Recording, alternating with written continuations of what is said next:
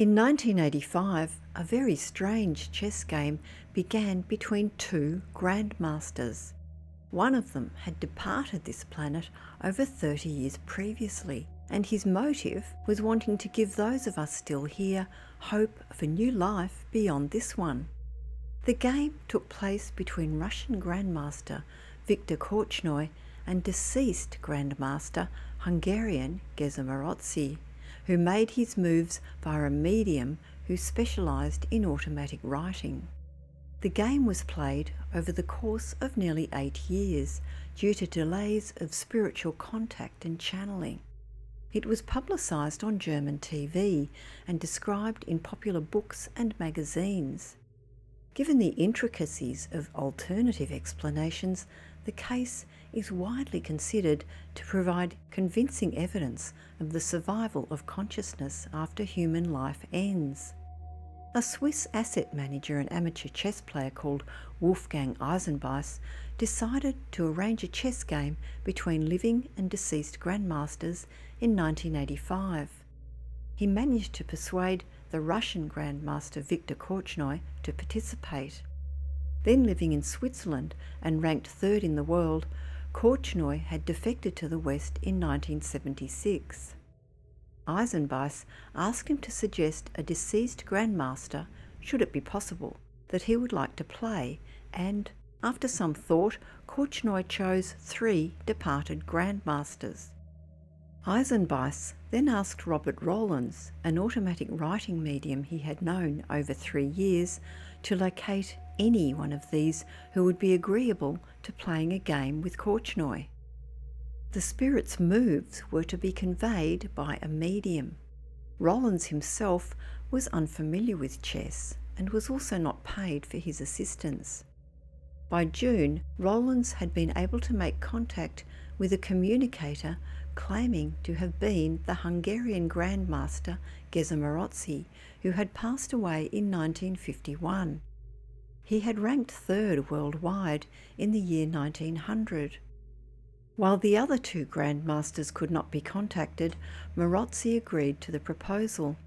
He gave his reasons as wanting to do something to aid humankind still living on Earth. This would be by convincing us that death does not end everything, but rather the mind is separated from the physical body and ventures up into another world where individual life continues in a new dimension unknown to us now. Maroczy's second reason for participating was that, being a Hungarian patriot, he wanted to guide the eyes of the world onto his beloved Hungary for a time. Via the medium's hand, Maroczy conveyed the first move in the message E4, which is chess notation to advance the white king's pawn 2 squares. Rowlands then forwarded the move to Eisenbeiss, who accordingly sent it to Korchnoi. Korchnoi's countermove E6 was then relayed back. Rowlands had a portable chessboard and was able to communicate moves to Maroczy in the usual way.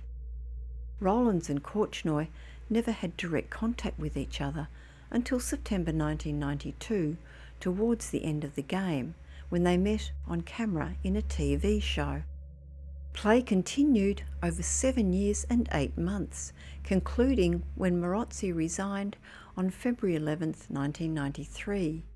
Korchnoi had won the game after 47 moves. The length of time between the moves had varied depending upon Korchnoi's schedule and the poor health suffered by Rowlands, who passed about 3 weeks after the game's completion. The pattern had been that, after Korchnoi made a move, Rowlands usually waited 10 days to receive Maroczy's move. A tickle in his body would be the signal that he needed to sit down to write the incoming message.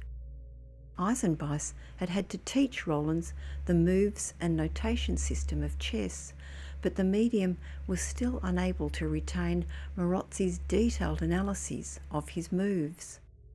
Korchnoi actually commented at move 27 that Maroczy's opening phase showed weaknesses, calling his play old-fashioned. However, Maroczy's strong endgame had Korchnoi feeling unsure if he could win. He stated that, in the endgame, the ability of a player shows up and that his opponent played very well.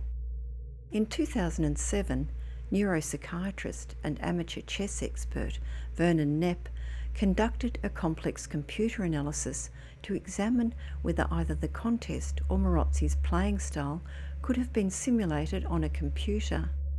He used software to score the two players' moves and noted that Maroczy had been known as a strong endgame player. Also, that chess techniques improved during the course of the 20th century, meaning that Maroczy would probably play only at master level by 1980s standards. Marotzy's spirit had actually communicated that he was rusty due to lack of practice, and that the manner of playing also made it more difficult. Knepp concluded that Maroczy had played at least at the master level and possibly at a rusty, lowish grandmaster level. He said that, assuming that Rowlands was not a chess genius, this level could never have been achieved by the medium, even after extensive training. The difference in skill levels he thought probably related to opening theory developed in the 1950s after Maroczy had passed. Accordingly, Maroczy employed a chess opening variation that may have been refuted after his time.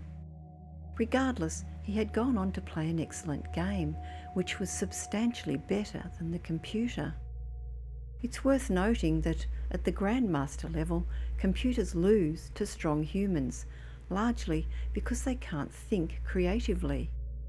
The game had been underway for about a year when Eisenbeiss decided to seek additional evidence that the communicator was definitely Geza Maroczy. He asked the spirit via Rowlands to relate some information about his life and chess playing on Earth.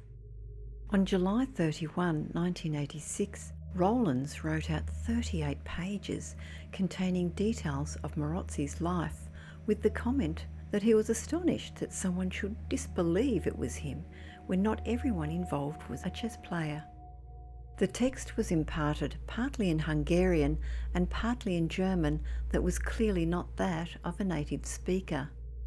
To investigate the veracity of the information, Eisenbeiss composed 91 questions on personal details, chess playing and Marotzy's tournament wins, and enlisted historian and chess aficionado Laszlo Sebastian to seek answers in historical records.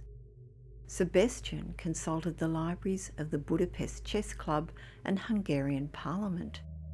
He also visited the Hungarian Scientific Academy and interviewed Marotzy's two surviving elderly children and a cousin, sourcing answers to almost all the questions. The verbal results of the questioning were that 97.5% of the answers were correct. With the questions also ranked by degree of difficulty, he found that 94% of questions requiring hidden or private knowledge were correctly answered by the spirit. Several of the verifications provided striking evidence. An example was when Eisenbeiss later questioned Maroczy about a match he had played against an obscure player called Romy in San Remo, Italy in 1930.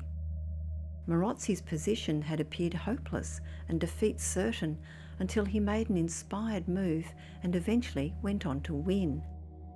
Asked if the name Romy meant anything to him, Maroczy replied that he had had a childhood friend by the name of Romy, ending with an H, who had defeated him and then years later appeared at the tournament. He described his then win over Romy as thrilling. Research later uncovered that Romy, with an H, was of Slav origin and had emigrated to Italy in 1918. Later he had dropped the H from his name because the spelling was unfamiliar to Italians. Another strong verification came about when Maroczy was asked the question, who was the Austrian founder of the Vera Menchik Club? Vera Menchik was the first female world chess champion, retaining the championship from 1927 until her loss of life in a bombing in 1944. The Vera Menchik Club was an informal grouping of men who she had defeated, and the Austrian founder was the club's first member and president, who had lost to Menchik in 1929. In his reply, Maroczy confessed that he could not recall and suggested 3 possible men, then incorrectly dismissed the right answer. When told the correct answer, Maroczy described another incident that occurred at the same 1929 tournament in Carlsbad, Germany. The world champion, Jose Raul Capablanca of Havana, attended the tournament accompanied by a Russian girlfriend.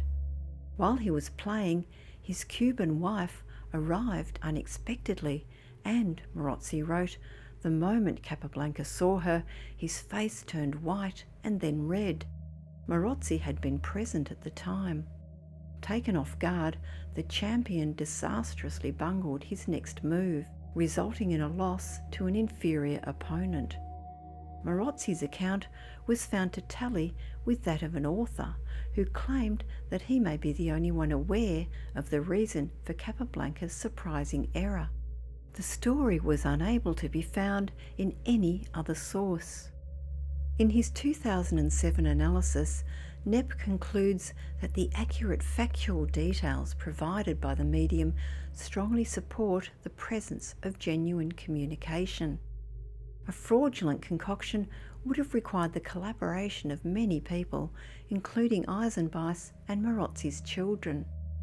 He also believed that the complexity of responses rules out non-survivalist explanations, which might claim that the information is retrieved paranormally from the memories of the living rather than spirits.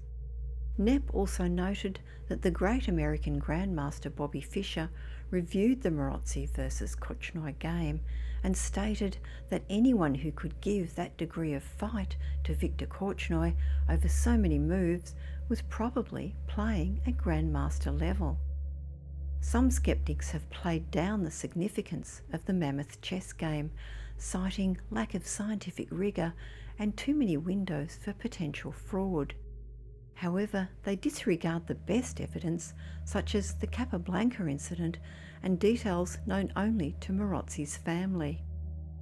Others suggest that Viktor Korchnoi may have been orchestrating the process via super ESP. However, this criticism again ignores the interview data and also requires that Rowlands was able to access Korchnoi's thoughts to an unprecedented degree. Besides which, if Rowlands knew what his opponent was thinking and planning, he surely would have won the game.